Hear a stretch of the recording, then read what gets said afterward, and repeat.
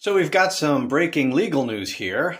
Hunter Biden, the son of President Joe Biden, is in fact being prosecuted by the Department of Justice. It has just been announced that he has agreed to plead guilty to tax and gun charges and has reached a deal with the Department of Justice.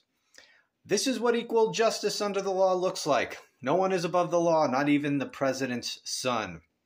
Now, this is a bad day for MAGA Republicans because they won't be able to whine about Hunter Biden anymore.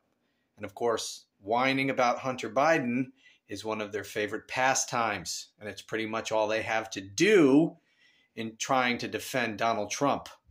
What about Hunter Biden? Not going to work for him anymore. Poor little fellas. Actually, let me make a quick point of clarification here. I know that this is not going to stop Republicans from whining about Hunter Biden. They're going to claim that he's still being given special treatment, that anyone else would have gone to jail or would have been prosecuted more harshly or whatever the hell they're going to say. I understand this is not going to make them stop whining about Hunter Biden. Number one, they have absolutely nothing else to do.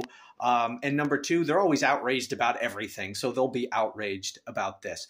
But it's only going to make them look even more pathetic than they already do. If they want to keep whining about Hunter Biden, even after the Department of Justice has prosecuted him and he's entered a plea of guilty and has entered an agreement on tax and gun charges, let him go ahead and do it. You know, normal people aren't going to care about this crap at all, and they're just going to see Republicans for the whining, pathetic personality cult that they are. So let them go ahead. I'm going to enjoy it. Screw them.